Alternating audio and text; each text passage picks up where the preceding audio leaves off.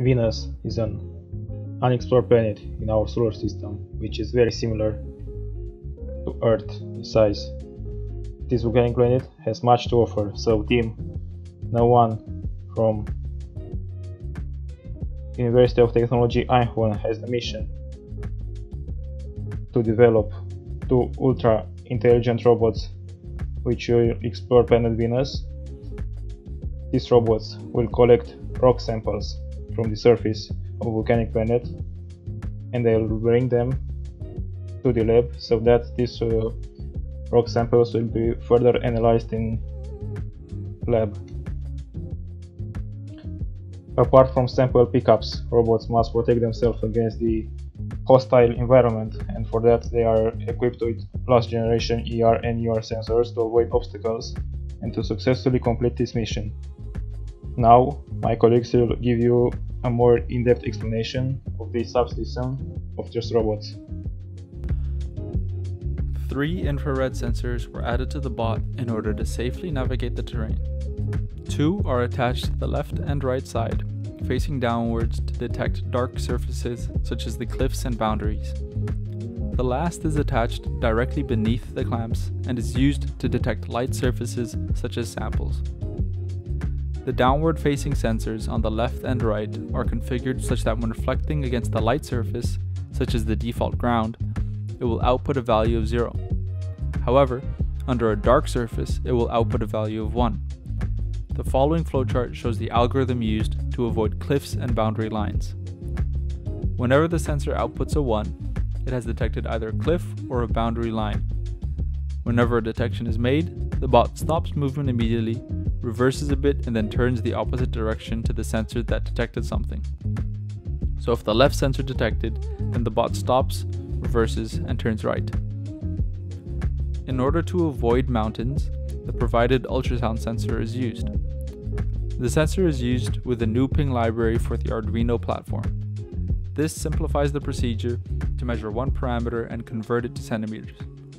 Therefore, the ultrasound sensor constantly measures anything in front of the bot and returns the distance in centimeters. The following flowchart shows the algorithm used to avoid mountains. Whenever the ultrasound sensor detects something less than 30 centimeters in front, the bot will stop immediately. The bot will then turn to the right and check the ultrasound sensor again.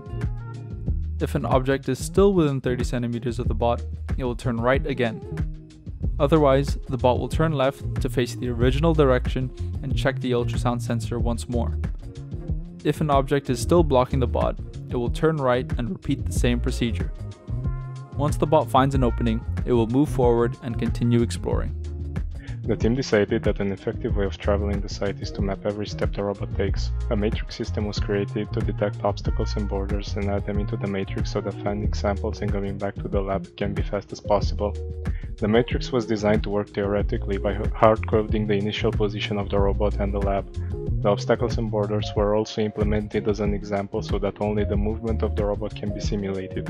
After succeeding to overcome most exceptions of movement and have a fully explored matrix, the code was compiled to Arduino. The coordinate system should have been able to use all other parts of the robot, but worked only with separate sections. The robot manages to update the position of obstacles in the matrix by using the sensors, and it can also calculate and map the distance it traveled by using the encoders. When the robot finds a sample, the code is designed to divide the matrix into 4 parts. The robot should go to the border closest to the lab and follow it until it reaches the drop-off point. When the robot encounters an obstacle while returning to the lab, it should only follow 2 sides of it and then go straight until it finds another border to follow. After going back to the lab, the robot will start the ramp procedure.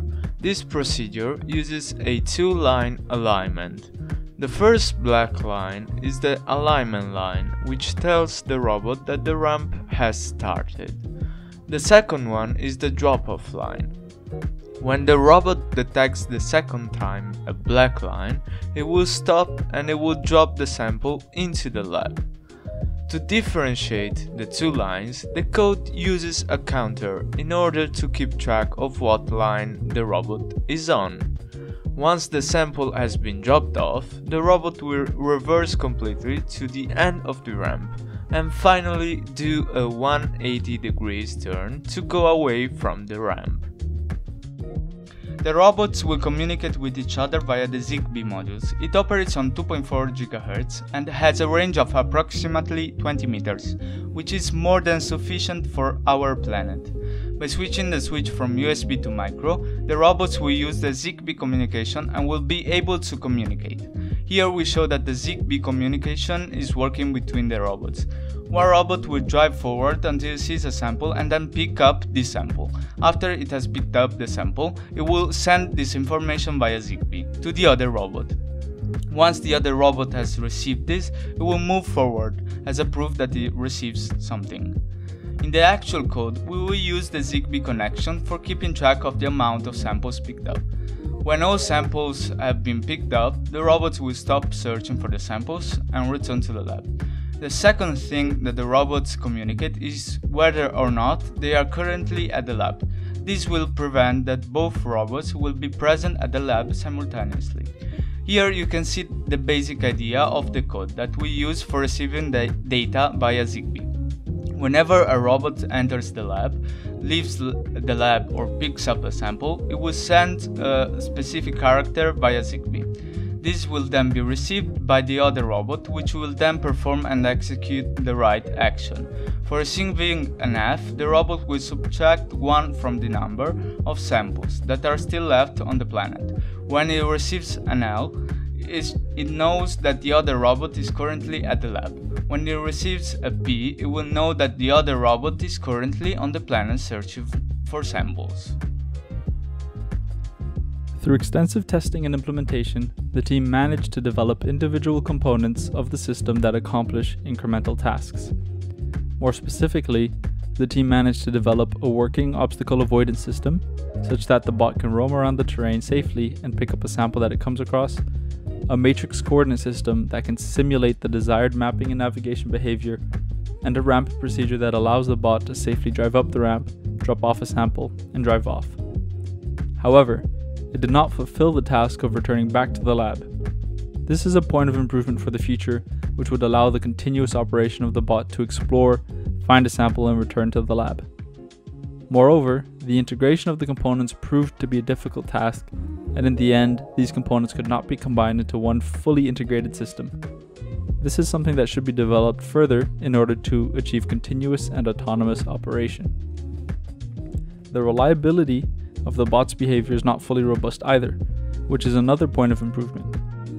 One issue is a result of differences in lighting and surface colors, but can be improved by implementing more sensors and thus providing the bot with more information. Another is the slight delay the bot encounters before reacting to a detection.